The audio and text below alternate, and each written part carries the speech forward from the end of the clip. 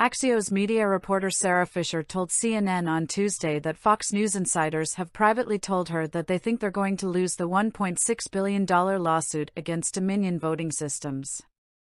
In particular, Fischer said that the newly released deposition by Fox News owner Rupert Murdoch is littered with damning evidence that Dominion's lawyers can successfully use to prove malice against the network.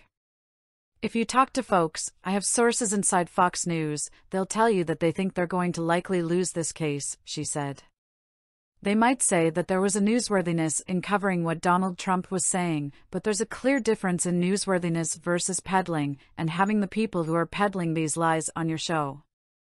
Host Erica Hill then asked Fischer to backtrack and elaborate on the Fox News insiders who think they're going to lose the lawsuit.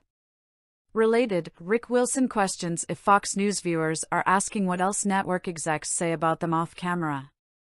"I am hearing that," she said. "And I think that Rupert Murdoch's deposition, which was unsealed yesterday, concedes that." Fox News has publicly pushed back against Dominion's claims, however, and has accused the firm of cherry-picking quotes to make the network appear deceptive.